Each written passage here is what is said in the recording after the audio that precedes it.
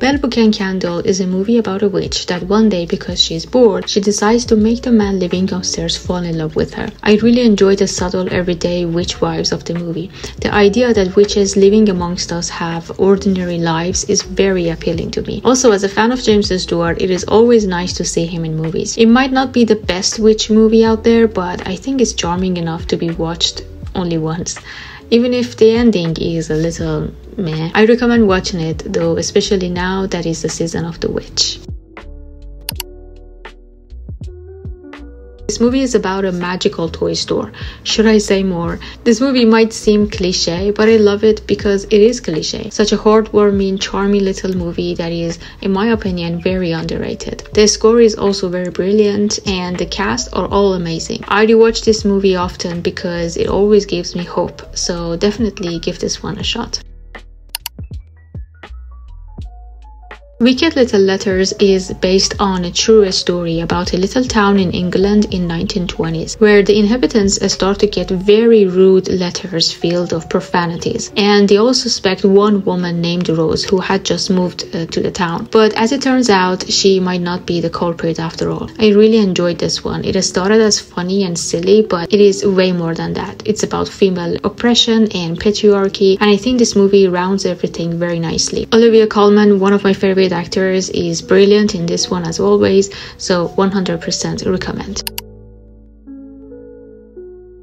And the final recent favorite movie is Becoming Jane. I've heard about this movie a lot, but never actually gave it any chance. It's a movie based on Jane Austen's real life story, which essentially drew her to write her masterpiece that is Pride and Prejudice. First half of the movie is a light-hearted love story with the love interest who is very much like Mr. Darcy, but the second half is where it gets more emotional and upsetting. I found this movie great and I think it deserves more credit. If you love British period dramas, you will surely like this one.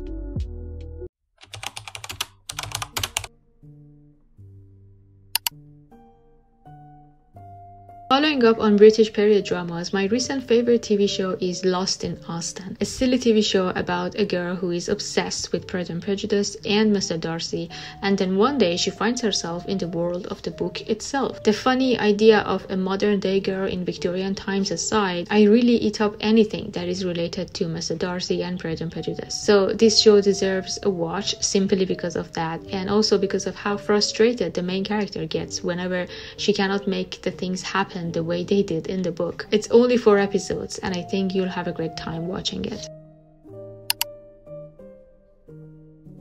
Four sisters decided one day to kill their brother-in-law because he is a prick to all of them. That is the whole story of Bad Sisters. While that is captivating on its own, this show has much more to offer. A black comedy at times, it deals with very serious issues and I think it covers those matters brilliantly. Great performances all around, definitely recommend it. Another TV show from Apple TV Plus about a group of loser MI6 agents who have been sent to work in a place they all call a slough house because of how bad they all are. But every season they somehow manage to solve a case and bring justice. I absolutely love this show. It is action-packed, fast-paced with great lines. Gary Oldman is incredible as well as all the other actors. I won't say much, just watch it and see for yourself. This last one is lesser known, I guess. It's a miniseries I found on Disney Plus, and apparently it is based on a series of books. Set in 16th century England, it's the story of a guy named Shortlake who solves mysteries. I absolutely enjoy murder mysteries revolving around church, set in 15th or 16th century, and I think this one was no exception. Everyone is a suspect unless proven otherwise, and this show does it perfectly. If you love whodunits with old costumes, grumpy detective-like main character, then Shortlake is for you.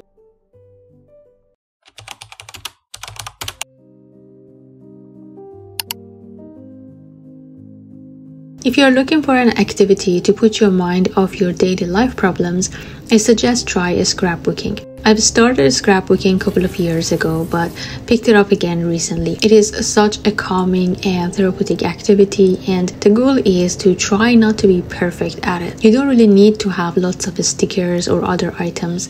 You can start with pieces of paper from magazines or newspapers you might find around the house, or even receipts or tickets. You can start small and then grow your collection over time.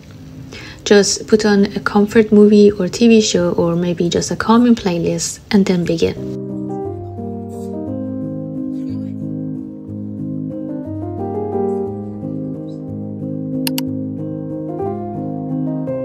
Now that the trees are shedding, you might see lots of leaves covering the ground. This recent hobby that I've grown to enjoy very much is the cheapest and the easiest one. Just go for a walk in nearest park and collect different types of leaves. You can just press them between a book or even make a project out of it, glue them on a canvas or even frame them. There are so many things you can do, and it's like going on a small quest. It's easy and it's guaranteed to make you feel better.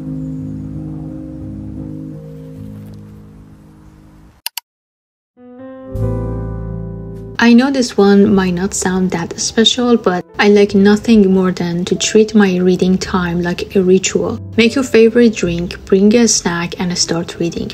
For me, getting ready to do something is as fun as doing it, so why not prepare it like it's a ritual? You can also put on your favorite reading playlist on Spotify and really romanticize your reading time.